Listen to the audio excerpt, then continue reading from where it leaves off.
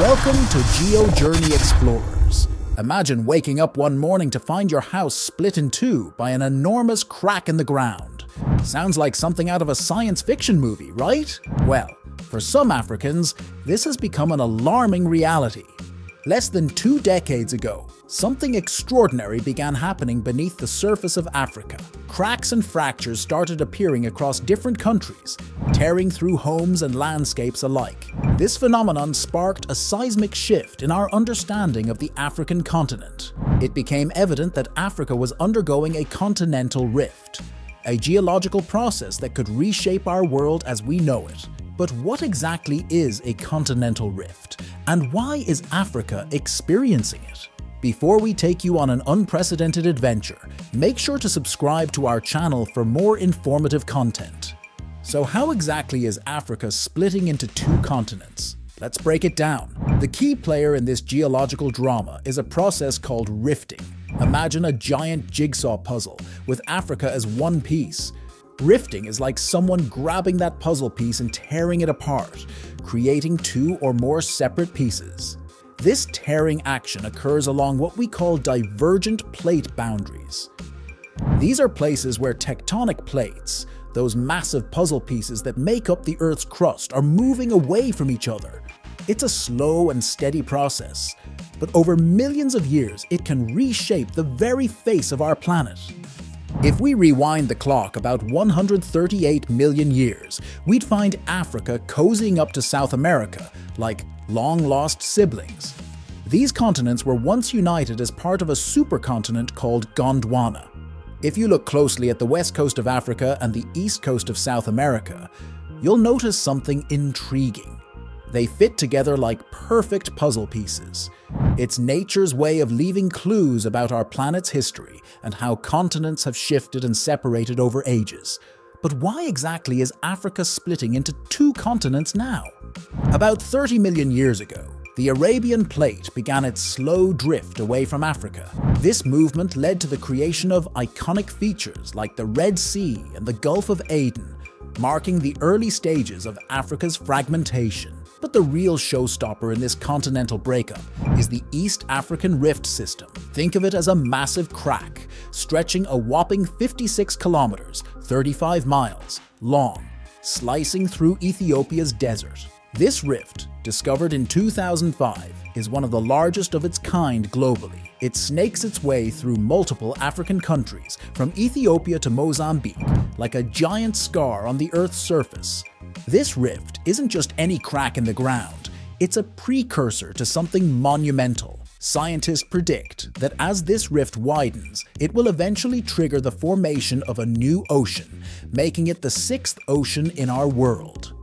Seismic data reveals that the forces driving this rift are similar to those found at the bottom of our existing oceans, showcasing the raw power of tectonic processes.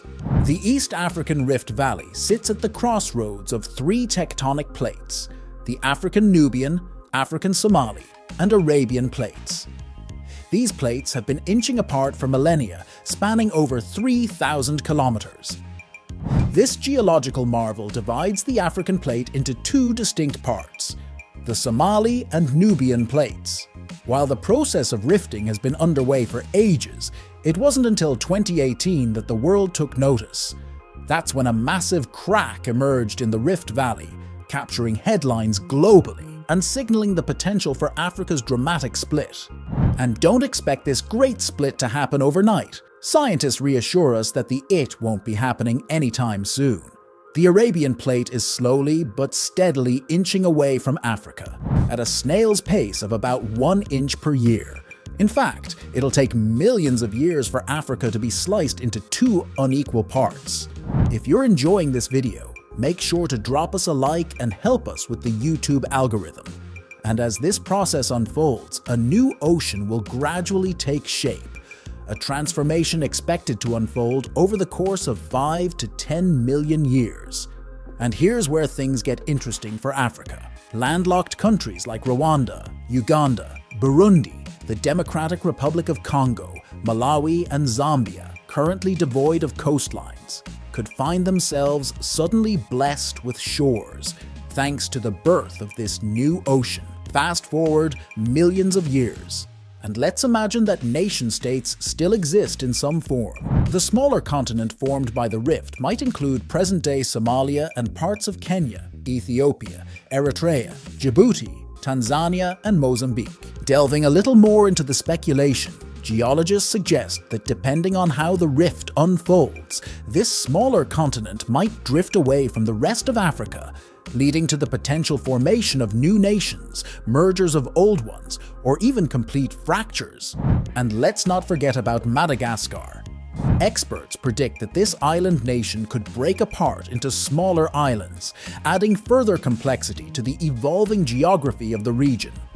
As for the new ocean that may emerge in the distant future, it might be christened the African Ocean, marking the birth of a new era and potentially the 8th continent on our planet.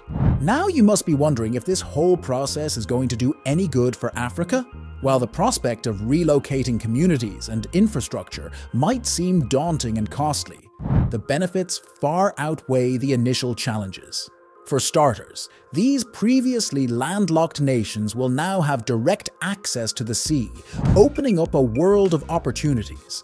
International logistical expenses will shrink as the need for costly overland transportation diminishes. With coastlines at their doorstep, new industries like shipping and fishing will sprout up, injecting life into economies that previously relied solely on land-based trade. The construction of harbors will serve as gateways to the global marketplace, allowing these nations to forge direct connections with the rest of the world. Take the Democratic Republic of Congo, for instance, which currently boasts only a tiny sliver of Atlantic coastline. While it's in use, it pales in comparison to the potential offered by a more extensive maritime border. Countries like Congo, Uganda, Rwanda, and Burundi have long depended on ports like Kenya's Mombasa and Tanzania's Dar es Salaam for their sea freight needs. But with their own coastal access, they can now chart their own course, reducing reliance on neighboring ports and gaining greater control over their trade routes. And we can't ignore the digital revolution. With access to the sea, these nations can finally tap into subsea internet cables, bringing high-speed connectivity to even the most remote corners. It's a leap forward that promises to bridge the digital divide and propel these countries into the digital age, assuming, of course, that this technology isn't superseded by even more advanced innovations like Starlink down the line. Before we cover the final piece of African split, make sure to subscribe to our channel and like this video.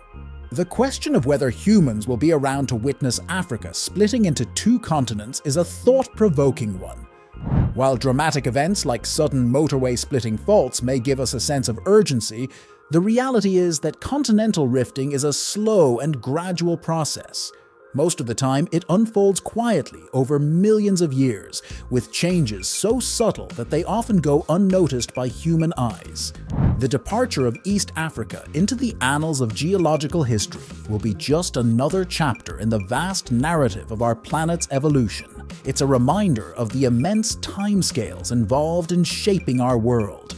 Timescales that dwarf the brief span of human existence. Speculating on the fate of humanity in the face of such monumental geological shifts can be both sobering and humbling. Who knows if we'll still be here to witness these changes? The future is uncertain, and the timeline of Earth's transformations may not align with our own. But discussing the possibilities of what lies ahead is crucial, as these changes could unfold sooner than we think.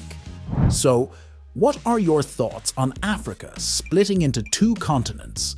As we conclude our journey into the heart of Africa's seismic story, we're left with more questions than answers. From the slow dance of tectonic plates to the potential rise of new nations and oceans, it's a reminder of the awe-inspiring scale of our world's transformations.